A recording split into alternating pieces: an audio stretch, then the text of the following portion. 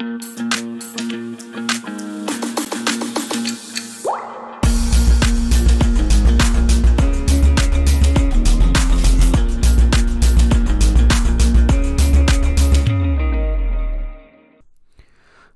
so next we gave a dose of a medication and collected the urine from patient 8 hours later.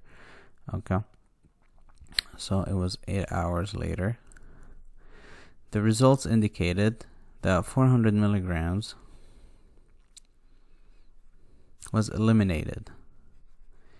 The plasma concentration is 25 mcg per ml. What the medication clearance for the patient? So we're gonna have a uniform units.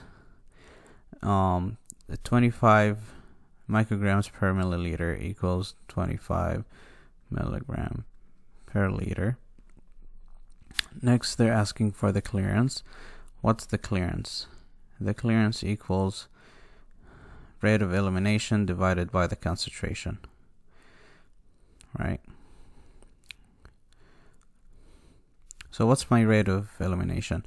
We said that there was 400 milligrams that was eliminated during 8 hours, right? So all this is a rate. What is rate?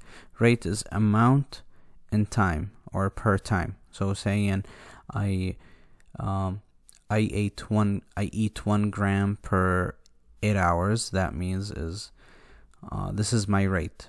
So it's an amount per time. So it's 400 milligrams per 8 hours, right? Because we gave it 8 hours later, we find out that there was 400 of it that was eliminated in the 8 hours. And what's the concentration? The concentration, as we know, is 25 gram per liter. So take care of the units. I know my units is gonna be liter per hour, and 400 divided by 8, 25, and then it will be 2 liter. Okay, so again, just make sure that your units are correct, and the clearance is always gonna be a unit of volume per time. Alright, so just again make sure that your units are confirmed and uniformed.